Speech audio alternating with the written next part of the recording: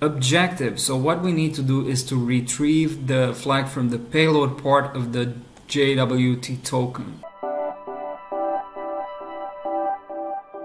This shouldn't be too difficult. We have a username and the password and an email. And the API endpoint is this one. Okay, so I think we're gonna do it via some sort of a command line. Let's launch the lab.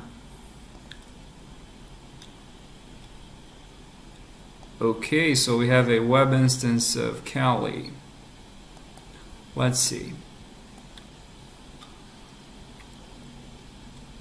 Endpoint auth local. It's a post request, and you need to send the identifier and the password. Your Kali instance has an interface.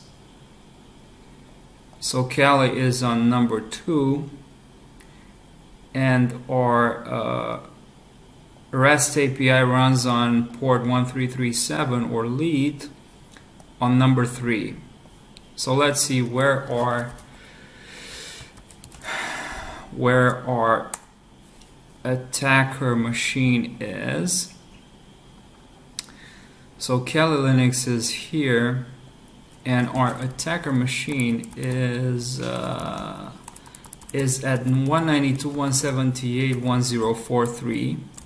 The REST API is at 1337. So we need to do a curl -x post. We need to post without data.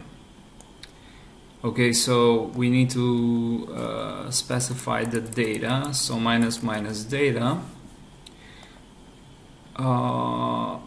Okay, what are the parameters?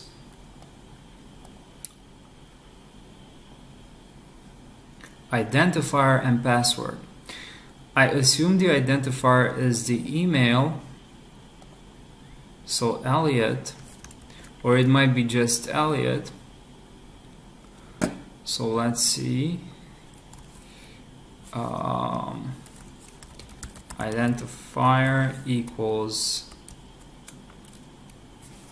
Can I not just paste? No, I cannot paste. I have to specify. Elliot@evilcorp.com. Elliot@evilcorp.com, and password equals Elliot Alderson.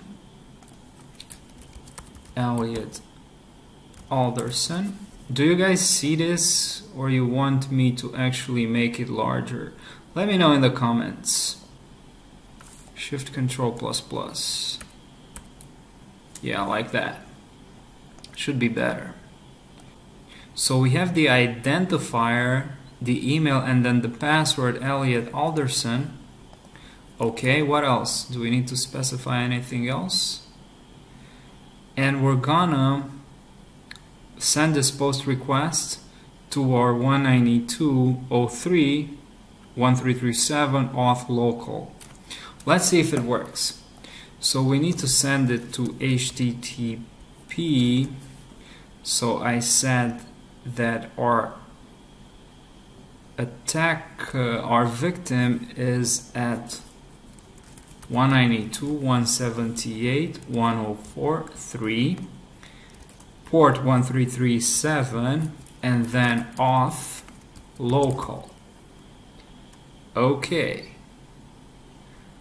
And in this case, I believe if we run this curl, we should get the JWT token, which will then later decode. So let's see. Please provide your password. So yeah, I misspelled it. You guys didn't tell me. Where is the password? Le password. Let's see now. So we've got the JWT token all the way up till here, and then we're gonna copy this Let me see if it actually copies outside of this web instance. So let me see if I can paste it there. So yeah, it seems to be copying. And then we'll do a JWT token decode. If you want to gain an edge over other cybersecurity professionals, take my Python for Pentesters course and learn how to leverage the power of Python in penetration testing and cybersecurity. Link in the description. Web tokens. Just paste it over here. And then of course we have the payload data. So as you can see, it's what they've told us. An important thing to be noted is that JWT does not offer confidentiality. Therefore, anyone application that uses JWT tokens, it is often very easy to look into the data that's been provided with that token. So you should be decoding that token over here. Maybe you could modify the token and send the token and see how a request with a modified token actually responds. A request to the server with a modified token actually responds. Sometimes it would respond with not allowed, but you might be surprised that sometimes it actually responds to your modified token.